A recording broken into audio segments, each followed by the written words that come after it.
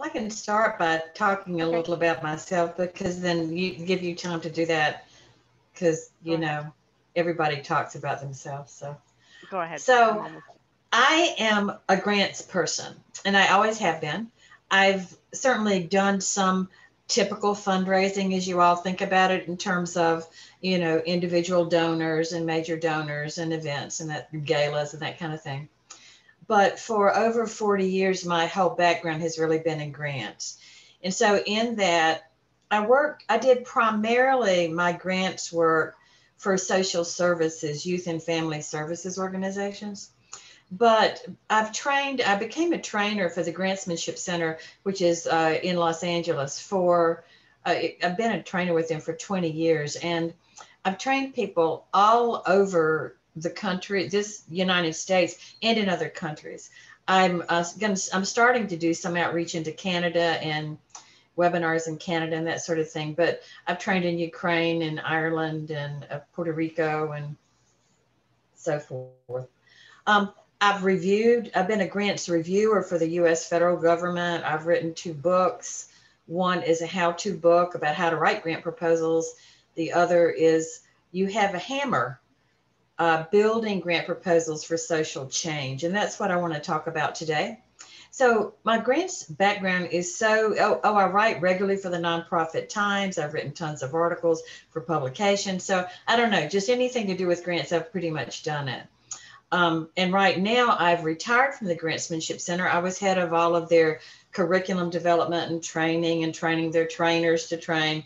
And now I am just doing my own consulting work and writing and so forth. And so that's where I am. But Sandra got in touch with me originally related to my new book, You Have a Hammer. And I wanted to tell you a little bit first about why I wrote it. After having trained thousands of people, and I'm not exaggerating, over the last 20 years, I saw some really common misperceptions and mistakes that limit the change-making power of grants work. So I started, it's just a little book, this book of mine, Hammer, I call it.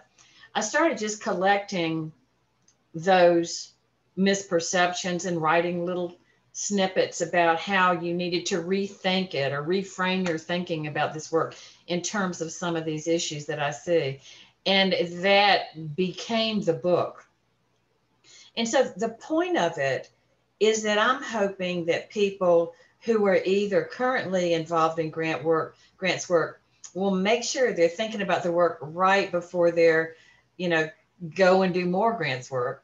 And for people just getting into the field, I'm really hoping that you'll maybe read the book and think about the issues I raised before you start seeking grant funding.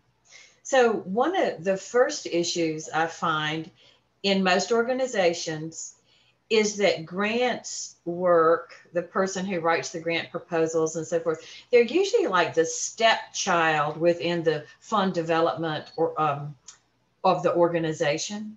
So you'll have people who are doing major donors or major events or annual giving and so forth, and they're all talking and collaborating and working with the ED and the board, and off to the side somewhere is a grants person.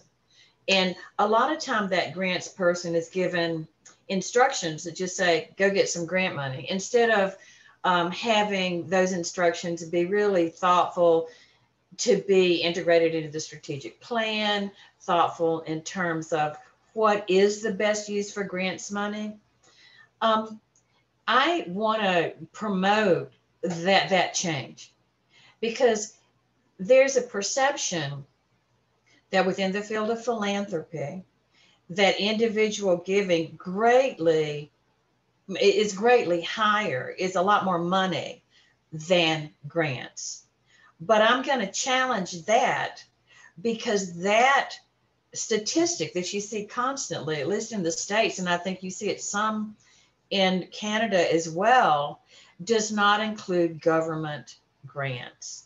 And government grants have traditionally been offered for the common good, to support the common good.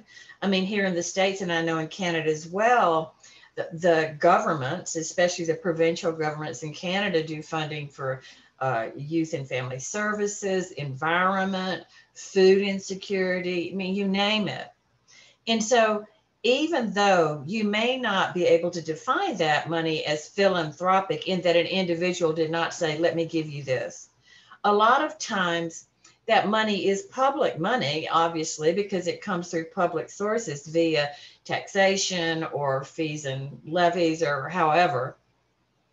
So if you add in government money, grants are actually a lot more than what you get the money available through individual giving. Now, that said, we all have to recognize that individual giving is flexible and growable. You know, you can target it to what you need when you need it, whereas grant funding is generally restricted to certain purposes, you know, unless you go to a foundation that has sort of an open door in terms of what it's willing to fund, or a corporation. But grant funding is generally short term, is generally targeted to a specific issue area. It is not as flexible or growable as individual giving. So what really needs to happen if we want to use our grant funding to make change is we need to, first of all, elevate the grants acquisition function within our organizations up so that it is integrated fully into the fund development function of the organization, so that it interacts with strategic planning, with budget planning, so that all these junctures where you're looking at what money do we need in order to pursue our mission, you're getting all of these different perspectives at the table and saying, within this context, what is a good role for grants funding? So then when you do that, you'll come away with grants having a very specific function towards propelling the mission forward, towards achieving the strategic plan or so forth. So first of all, one of the things that really limits the change-making power of grants is when you put that function within your organization off in a corner. Because I guarantee you, lots of people who write proposals, their instructions from their supervisors or EDs are go get money. I mean, that's kind of it. You need some money, you need some grants, go find some money. We don't have enough money, go get some grants. So that limits the change-making power of grants, and it limits the rightful role that a grants professional should play within the organization. So that's a big one. And I see some of you kind of nodding your head. At least I can see 3 of you here. So, I mean, I think this is resonating. This is the case. I mean, I used to say that, when I was doing heavy duty grants work, like sometimes 2 federal proposals at once. I mean, I might have on a shirt that was held together with a safety pin while somebody else is in heels going off to the gala, and it's sort of like this dichotomy of respect for the different fund development functions. And I'd like to see those integrated.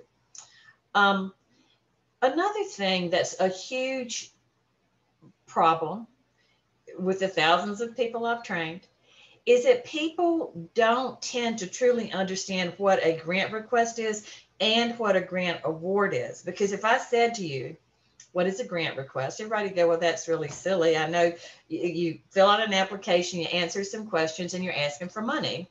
That's a grants request. But what I say to you is that it's actually a lot more than that. If you base your grant request and on community need, and let community need drive what it is that you seek money for, then it's much more than just a request for money. What it is, it really is a kind of advocacy. Because, very seldom will you find you ever put out a grant request where you're the only one involved. Usually you've got some other volunteers involved or other organizations involved somehow. So you're all coming together to advocate for something to happen in your community. And that's something could be that you're going to try to mitigate a problem. It could be that you're going to try to see some opportunity that needs to happen in the community to elevate the quality of life. But whatever it is, you are coming together and your grant proposal is saying this thing needs to change. And so your proposal is actually an argument for change, because there's no grant proposal you will ever write that is not an argument for change. So example, you could say, well, Barbara, what about general operating support? Well, if your organization is pursuing its mission effectively, you've probably got some outcome data that shows you are making a difference. If you are making a difference, that means you're producing positive change.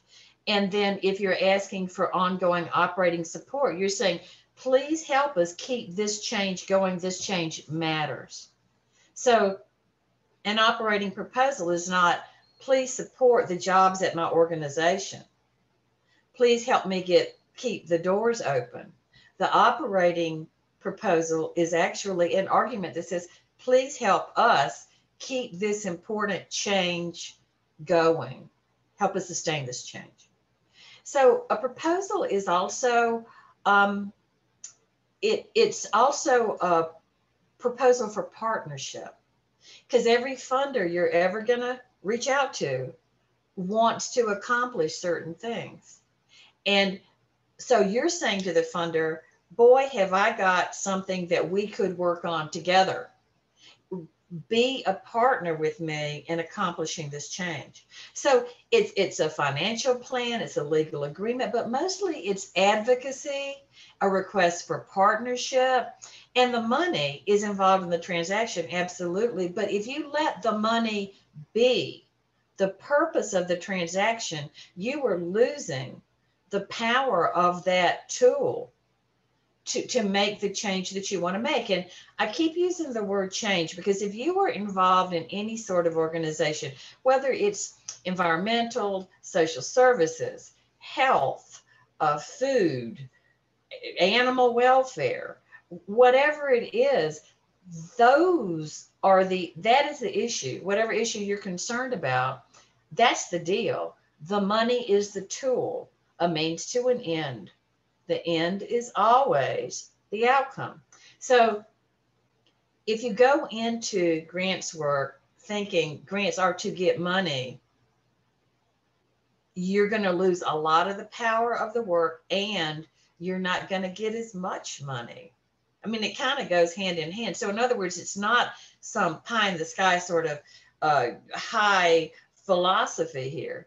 If you do this work in this way, you're going to be more attractive to funders because you're not running out chasing the money. You are in fact running out chasing the public good in some way, in whatever variety of way you happen to be pursuing it. And so, and likewise, a grant award is money, right? But it's not what it's about. Basically, it's an investment. The funder's saying, whether we're a government agency, a corporation, or a foundation, we have a certain amount of money that we're going to use to accomplish certain things we've defined.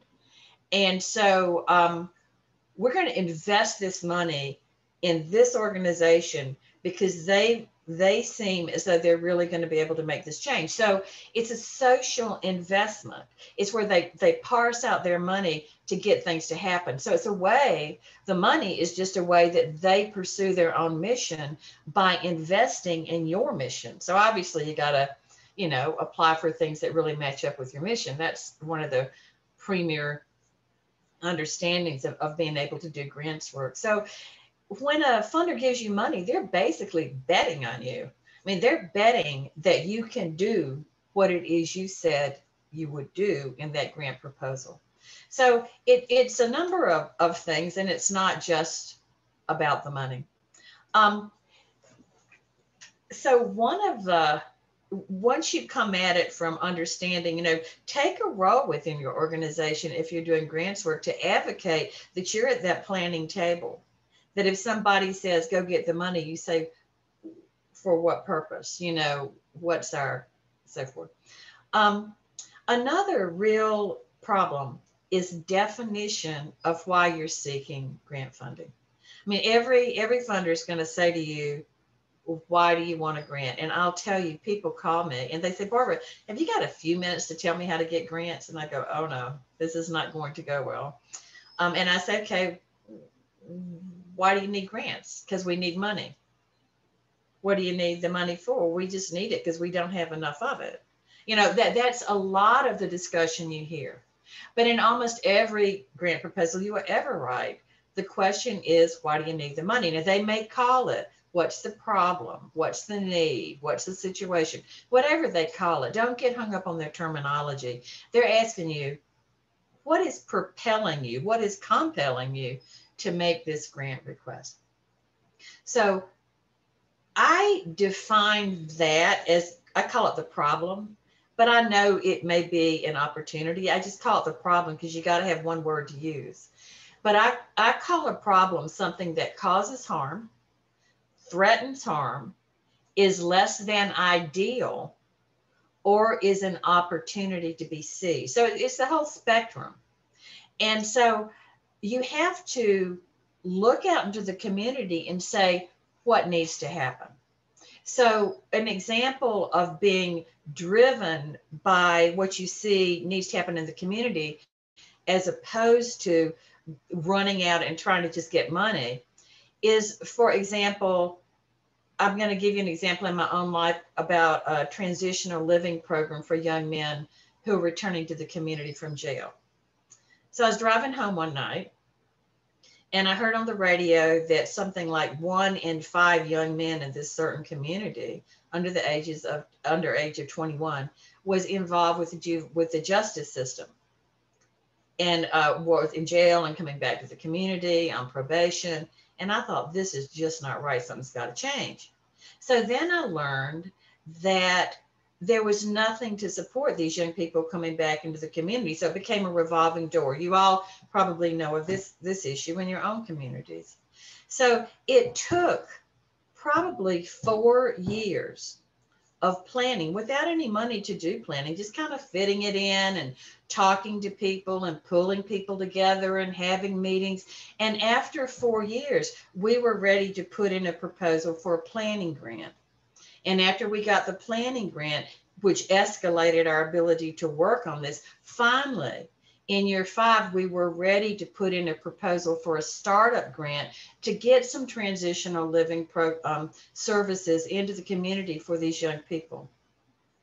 So we didn't say, oh, there's a grant opportunity, what can we do with it? We said, there's a problem, how are we going to solve it? Where do grants fit? Where do partnerships with other organizations fit? Where do individual donations fit? So it becomes a very integrated thing. So in that situation, the problem was that young people who were in the justice system, in jail, and who came back from jail, typically went back to jail again, violated parole, went back to jail again, their life fell apart. It mattered because it had a very high cost to society and a tremendous, horrible cost to the individuals themselves. And why was it happening? It was happening because there were no supports at all. The young people were coming back into the same situation they left without any supports. So with every problem that you define, you have to be able to say, here's a situation that concerns me. Here is why it matters, and here's why it's happening.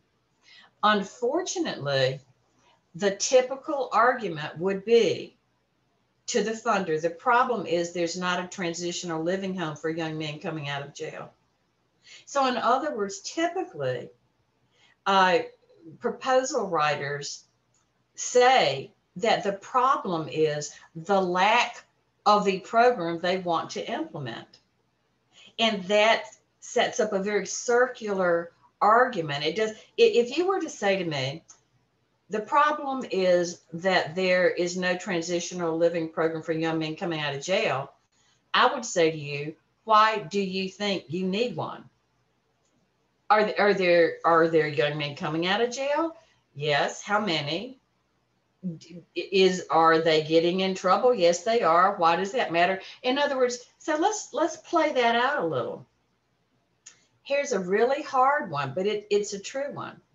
Here in the States, I don't know about Canada, there's not enough affordable housing, and that results in a lot of problems. But if you were to tell me, if I was a funder and you were to tell me the problem is there's not enough affordable housing, I wouldn't accept that. I'd say to you, what makes you think that? What is it in your community? What's the situation in your community that indicates to you that there is a lack of affordable housing and that matters? So in other words, I'd want to hear about families paying more than X% of their income for rent, families who were housed in unsafe, unsanitary situations, who were homeless, people who were homeless, because, some sort of indication of how affordable, the lack of affordable housing played into that. So the lack of affordable housing, the lack of whatever program it is you wish to implement could certainly be one of the causes or the cause of a problem, but it's not the problem itself.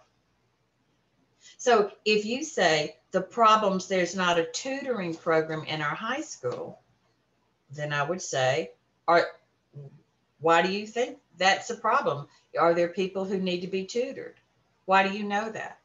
So one of the really big problems is setting up this nonsensical argument where you say, this is typical. The problem is there's not a teen center in our community.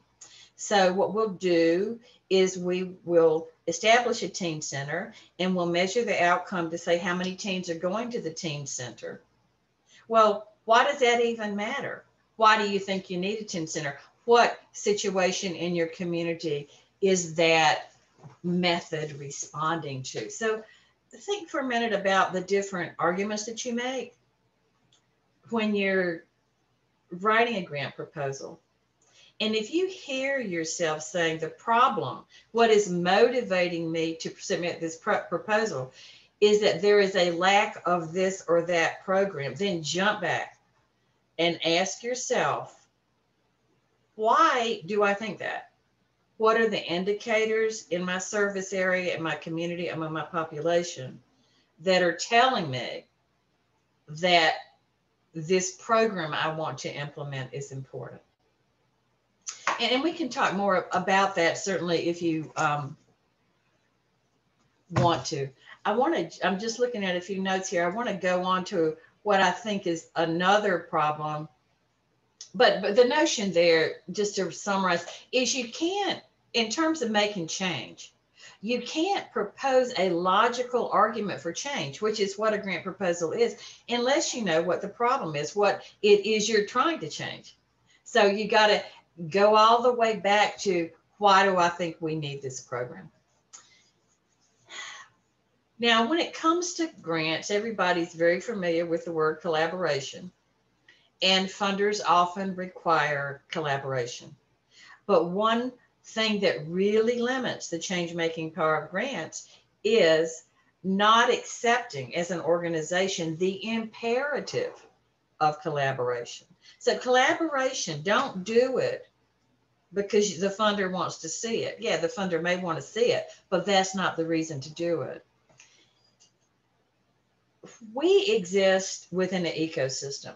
Every service that you want to provide or thing that you do in the community or in your service area exists within an ecosystem.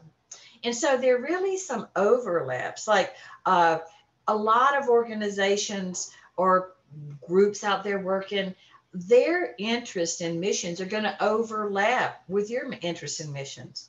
And so you can't be nearly as successful in making change happen unless you interact with them and you all look at the same, you narrow down to where you all intersect and say, how can we work on this together? So obviously, a couple of real obvious examples. One would be homelessness. So why is there homelessness? What are the causes? Well, a lot of people are concerned about it. Well, let's see: drug addiction, mental health problems, domestic violence, lack of affordable housing. Um, I mean, there's more. I can't think of them all. There's just a lot. And so no one organization does all of that. So if you are concerned about homelessness, you've got to be involved with all those other groups that are working on it through the drug abuse angle, through the mental health angle, through the housing angle. Because if you're not going to be as effective. And the problem you're all concerned about, that little center where you all connect, is not really going to get effectively addressed. I was training in Montana, and there was a man in my class who was from a state agency. And he was very concerned because there was an invasive weed that was just taking over parts of the state. And if animals would walk through the weed, the seeds would get on their fur, or people would walk through this weeds, the seeds would get on their pants. And so it was spreading very easily. So he wanted to write a grant proposal. He was there because he was concerned about the weed and its effect on the ecology of the area. And it also had an economic impact. So he wanted to get funding to contain the weed. And so the very first question I asked him is, does that weed stop at the state line? And he said no. So let me just ask you, if you're really talking about making change and you want to get rid of this weed, even if you're and you step over the state line and it's not been eradicated, what good is that going to do? So what I said to him, if you're serious about making change, you've got to reach out to the other states, get the area affected by this weed, bring it all together, and go for a proposal together for a coordinated approach to eradicate the weed. That's a very clear example, but try to apply that thinking to what it is you do in your community. I'm talking about radical collaboration. Now, I've been involved with establishing 2 statewide collaborations. What are they called? The word is escaping me. Coalitions. One for runaway and homeless youth and one for teen centers. And the notion was this: there was a lot of rural little groups out there, very rural communities, and none of them sort of had the power to do really effective proposal writing to bring in grant money on their own. So we designated a lead agency, brought all these groups together in a coalition, which was not easy because you have to decide who's going to do what and how you divide up money and how you decide if you're doing what you said you're going to do. So there's lots of stuff. But then you bring in money as a group and sub-grant out. So a lot of times you do that. I did it at a state level. You can do it at a community level. Collaborative proposal writing really acknowledges the ecosystem within which your organization exists. So I think you're getting the point that as I talk about all this, this is not about how do you write a measurable outcome. How do you develop that? How do you clearly define your methods? How do you prove the point? How do you use data? All of that you got to know. But that's how to write a proposal. This is seriously if you want to make change. If that's what you're into it for, then step away from business as usual, and at every juncture ask yourself, what's the most impactful way that we can go about this work of grant proposal development? So yeah, I see that. And if you do have questions, or even comments, like I had one woman I was talking to, she said, but Barbara, we're such a small organization, we can't really go for federal grants or big grants. And I said, yeah, but you can be a part of a coalition that does go for that, as long as you're involved with others in your community who are concerned about this same issue that you're concerned about. So it's sort of a radical It has to do with sharing. Um,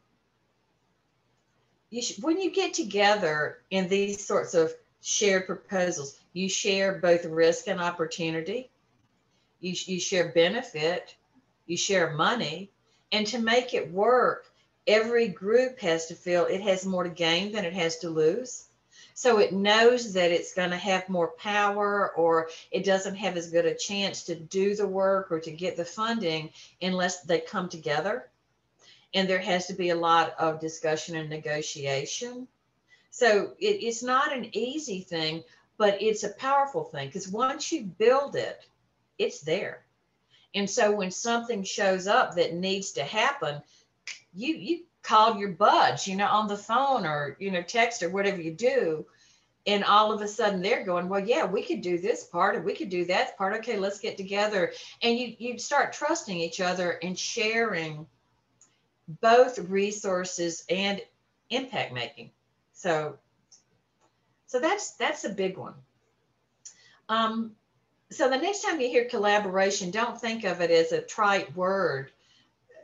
Expand your thought about how it can be, how it can affect your ecosystem.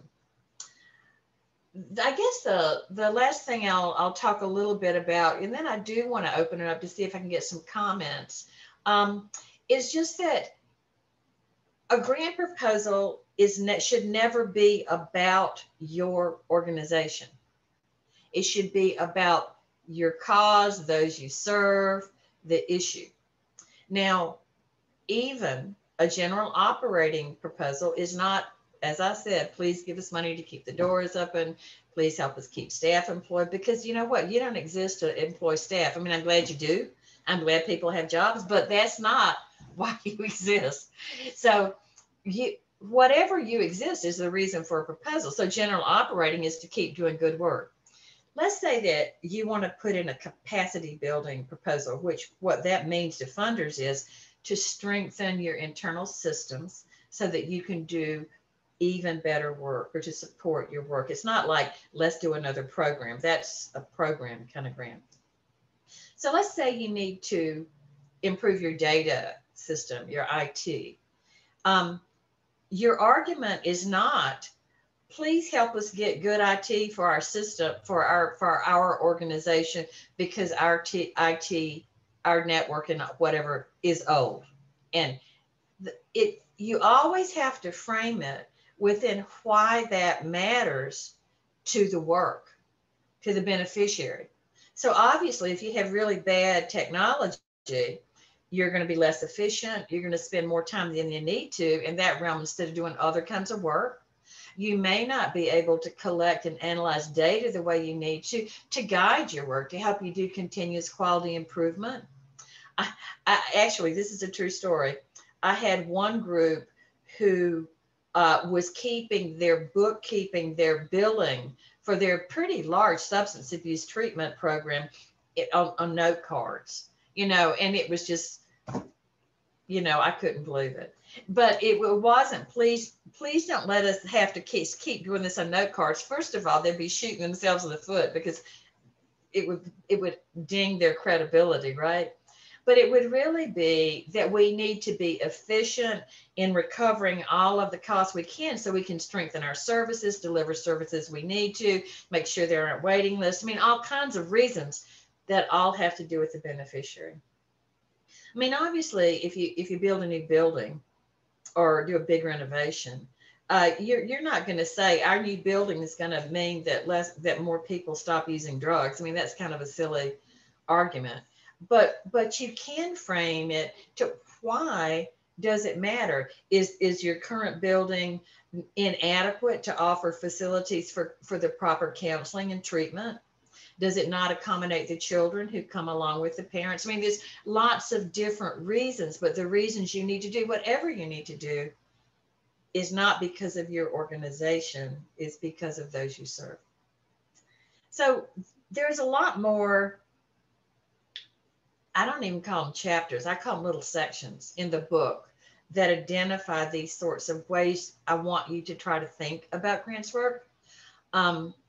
For example, there's one about a grant is not the solution to every funding need.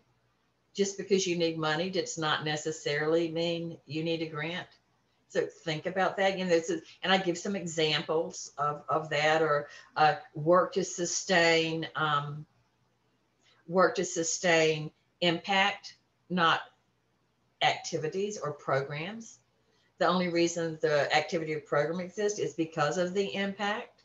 So those are just some examples of the chapter. So let me open it up, and I hope people will ask some questions or make some comments, or maybe give some examples of your perception of what I've been talking about. I'm going to call on you, Sandra, if no one else does. Yeah, I'm waiting to see if anyone's got something. No? I do. Okay, great. Allison. So I'm Allison Doty. We are Glide Revitalization, and we are the long-term recovery group for the Archie Creek Fire in Glide, Oregon. So a lot of our funding is pretty relevant specifically to our disaster. But as we look at our primary mission is for the betterment of Glide. And what that included was, you know, beautification projects, economic development, housing, and not so much in social services. And so as we're moving forward, we are going to be writing a block grant, a community development block grant. And there are a lot of studies that haven't been done yet for this grant. If I wanted to go after money for those studies, how would I, you talked about wording, you know, to help us keep doing good work, not right. necessarily,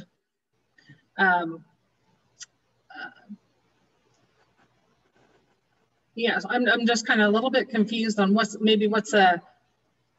like in our initial letter of interest, right? How we would state that. Now, are you going to be asking for those studies through the Community Development Block Grant? Is that what the application is going to be for? Or are you going to try to get those studies done in order to apply for the Community Development Block Grant? Yeah. Okay. So first of all, can you do this? Do those timeframes correspond? I mean, do you have time to put in a proposal, get the money, do the studies before the block grant is due, or are you heading for the next cycle? We have time. Okay.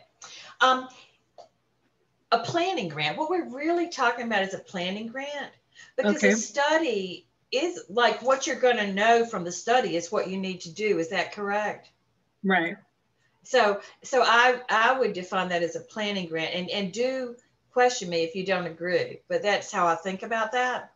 And so with a planning grant, your argument is pretty much the same. So what's the situation that concerns you? Well, you've had a disaster, and as a result, there are various specific challenges in your community that you will mention. Right. And then it matters a lot because it's affecting quality of life, economic viability, health of children and families and everybody, you know, it matters for those reasons. Okay. Why is it happening? It's happening, the disaster caused it, but the issue right now is that we need to move forward, and we need to figure out the prioritization of the different activities, specifically what will best propel us out of this situation, and the priorities that we need to place on those different activities, assuming you might not be able to do them all at once. Right. So with a planning grant, what you're going to propose as an outcome is going to be a well-researched, accepted by the community, best practices plan of action. Your methods are going to be actually whatever you have to do to get that, you know, get that done, that study or that plan. I'm thinking of it as a plan of action, because if you had a really good plan, then you take that out into the Community Development Block Grant arena or any other funding arena. and you say, look, we know what we need and what order we need it and why it's best practice to do this and why this is the best way to get out of it, then people will fund it, you know? Okay. So what you're going for is a planning grant. The problem's the same. Why it Right. matters is the same, but you're saying in terms of why it's happening right now, we're kind of at a standstill because we need a real well-developed plan to move forward effectively. And we don't want to run helter-skelter, just grabbing at whatever happens to be there. We want to do it in a cohesive way. Outcome is the plan. Now, obviously, even though you're going to have the plan, you do want to talk to the vision. The goal is that through that plan, you're going to move forward methodically over an X year period, hopefully, to recover and even strengthen your situation in the community. Is that helpful? That was very helpful. Okay. I have, and then one other question is, so we just got a state contract, which is going to cover 90% of our employees. I've been asked to apply for another capacity building grant. What other things in capacity realm would be a good ask? So so that's good. So it sounds like you have a funder who'll listen to you in terms of needing that plan. It sounds like that plan is definitely a capacity building thing. It's huge. Well, I would just say, do you have